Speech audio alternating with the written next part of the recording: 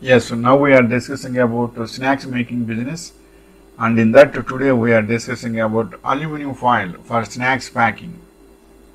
Aluminum foil is made from an aluminum alloy which contains between 92 and 99% aluminum, usually between 0.00017 and 0.0059 inches thick. Foil is produced in many strengths and widths for literally hundreds of applications. Which side of aluminum foil is toxic? Since aluminum foil has a shiny side and a dull side, many cooking resources say that when cooking foods wrapped or covered with an aluminum foil, the shiny side should be down, facing the food, and the dull side up. What is aluminum foil made of?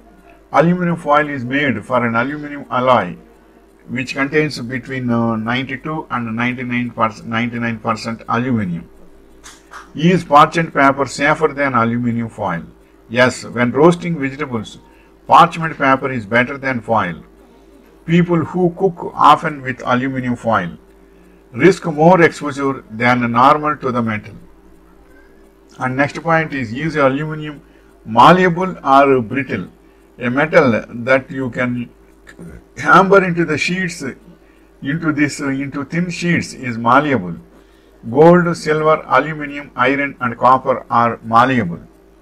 Non-malleable metals such as tin will break apart when struck by a hammer. Next point is will aluminum rust? Aluminum corrodes, but it doesn't rust. Rust refers only to iron and steel corrosion. Aluminum is actually very prone to corrosion. However, aluminum corrosion is aluminum oxide, a very hard material that actually protects the aluminum from further corrosion.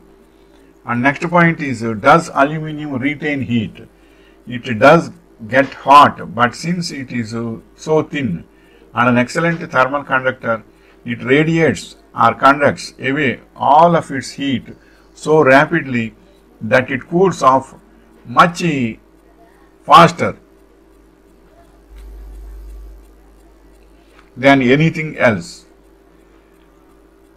Actually, aluminum foil does get hot when it is in the oven. Next point is aluminum a pure? Pure aluminum is 99% is quite soft and weak. Commercial aluminum with small amounts of silicon and iron is hard and strong.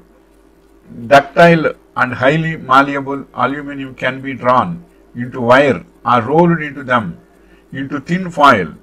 The metal is only about 1/3 as dense as iron or copper.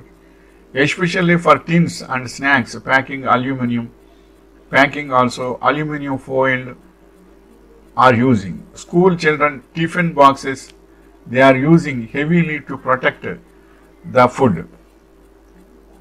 This is the information regarding aluminum foil, especially for chapatis, puris and idli and dosas. All these will be packed in aluminum foil for controlling some heat, and as well as it is a proof of food also from paper. This is the information regarding aluminum foil. So if you want to do aluminum foil making, you can do it, and manufacturing process you can see so many videos, and Google text also you can get it.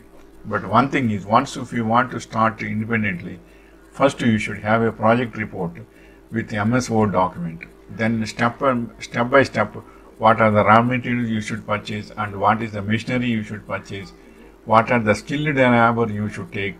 All these things you should step by step process you should have a MS Word document. Then if you implement that document, you can do independently. But the land should be owned, because some space is required. Suppose if you go for rental, again it is for the time being demand increases, your rent also will be increasing. Likewise, if it is your own land or purchase some land, then it is good for you. Or otherwise you can take lease for 10 years or something. Then it will be very nice to you, to comfortable business. So wishing you all the best.